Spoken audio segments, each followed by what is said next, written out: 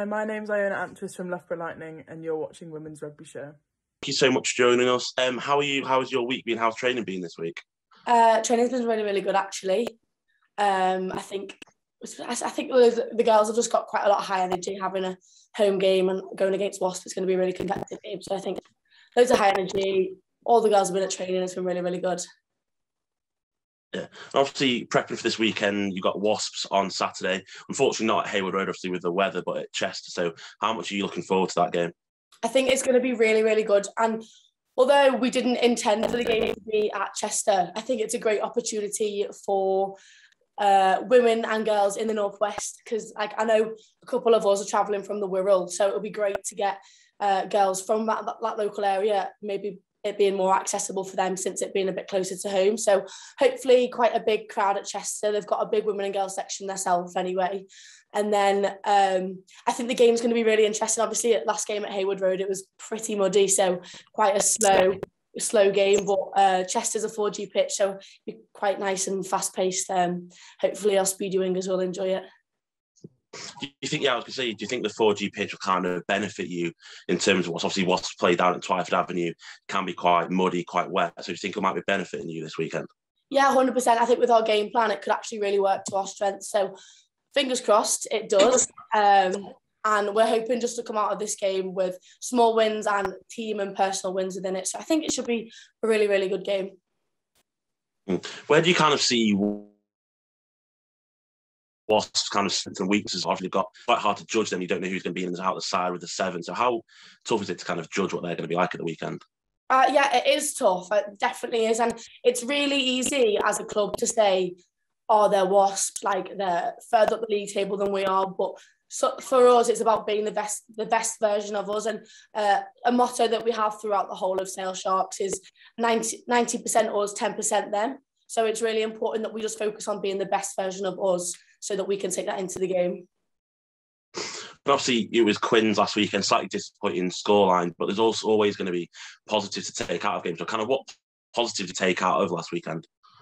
I think for the team, it was really important to try and push past that 40-minute half that we're known for being really good at. So I'm really competitive at. I think the conditions weren't great, obviously, with the wind and stuff like that in the stadium. But honestly, I think there are so many strengths that we can take from that game that we did as a team really, really well, that we're looking forward to carrying on into Wasps, and then hopefully we can build on a couple of the errors or things that we didn't want to go up that didn't really go our way. Hopefully we can build on them against Wasps.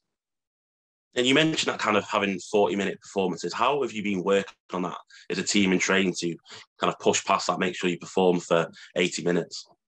I think as a team, like it's been really difficult for us to kind of put our finger on that, how we can go toe-to-toe with such great teams like Saracens and Bristol Bears in the first half and then tail off in the second half. So I think for us, it's as much as it's a physical battle, it is a mental battle as well. So as I spoke about before, the focus is all about being the best version of us for 80 minutes. So I think as a team, we've just tried to really push past that mental barrier and try our best to perform, and just whatever it is as an individual that makes it tick for you, we've got to keep it going for the whole 80 minutes. And also, obviously, there's Docknuts this weekend, looking forward to the rest of the season. What kind of constitutes a successful rest of the season for yourself and Sale? I think it will just be for teams against like Worcester. The idea for us is to be as competitive as we can be. Like, obviously, we're going to develop our game and we want to push it past that 40-minute mark. And we are really, really working for that. I think as a team, we want to be really collective and just using our gameplay and what Katie, Callum, Tails and Si have put into training, just really take it with us and take on board every bit of feedback we can after every weekend. And we just really want to learn as much as we can and push on going forward and take those learnings with us.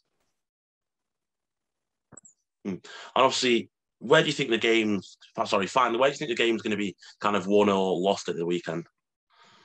I don't think it'll be won or lost until that final whistle goes with the referee. So as I've mentioned previously, like we're really working on as a team, as a collective to like fight until that final whistle.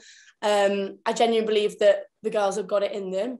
and we're going to go at Wasps as hard as we can, taking in everything that we've learned up to now and what we've practiced in training. Like obviously I'm a forward, so the forwards have got a lot of strengths that we've already made so much improvements on over the past season. Like our scrums have become so much stronger than they used to be. So I think knowing what we do well and continuing to do that, being as positive as we can, and then just taking those small work-ons into the game and throughout the game, adapting and deciding what's going to work best for us as the game's going on. So, Daisy, thank you so much for chatting to us today. Best of luck for the weekend, and hopefully we'll speak to you after the game on the weekend as well. Perfect. Thank you, Sam.